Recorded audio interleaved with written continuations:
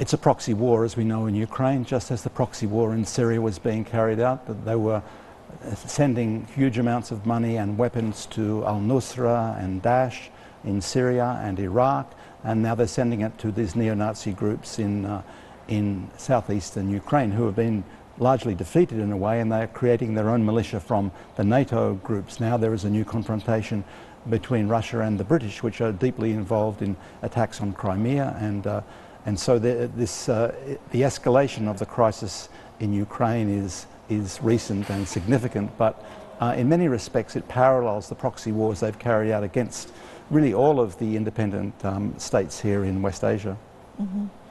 Do you think that they are intervening now in the Iranian They are intervening protests? right now. In fact, it's Nowadays? very similar to the way they intervened in Syria in 2011. They have taken cover under a type of protest movement, and they put their assets, Daesh and the MEK, in to kill security forces. It looks very like Syria in March 2011.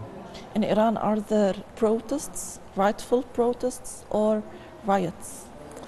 There are protests. There have been protests, and there have been people who, for different reasons, are concerned about things, but they have been infiltrated by terrorist groups who are assets of the US, and we know their names, and we know where they are trained, and we know who is funding them, and the same people are funding them.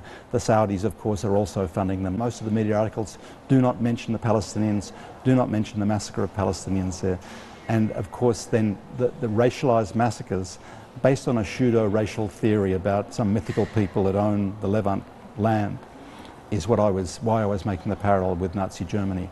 Mm-hmm. People do make the parallel with Nazi Germany too much, but I think when people have this pseudo-racial theory, they carry out large-scale racialized massacres against thousands of people, and mainly civilians, in Gaza.